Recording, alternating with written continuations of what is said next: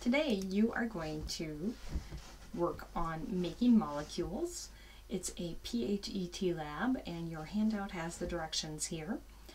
And when you click on this link, you will be brought to this web page. And I'm just going to show you briefly how to get started. If you click Run Now, it should open the Java application. If it doesn't, check your downloads or your pop-up blocker and allow this application to open. It should take just a second to download and install.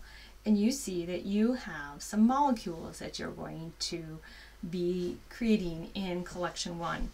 Now there are different collections, so let me show you how to get started with that. So for H2O, and over here your first molecule is H2O, you're going to write the name, which is water. So the names for the formulas are listed here. And then you're actually going to build that molecule. Oops, that one goes over here.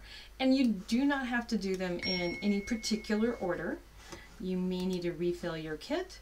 So for hydrogen plus oxygen, we have water.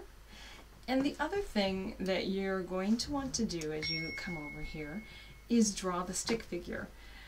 And this will make more sense later. So if you load the 3D, where it says little 3D image there, you can see the model. Choose ball and stick, and I'd like you to draw that.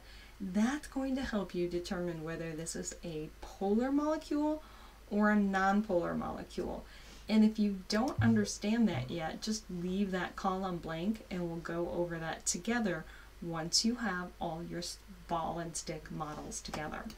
So the idea is you're going to fill every tray with each one of these molecules, and then you're going to go to the second kit.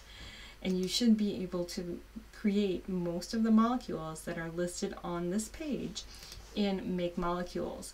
We are not going to go to the multiple or large molecule tab this time, but this is a great way for you to get more familiar with our Build a Molecule model.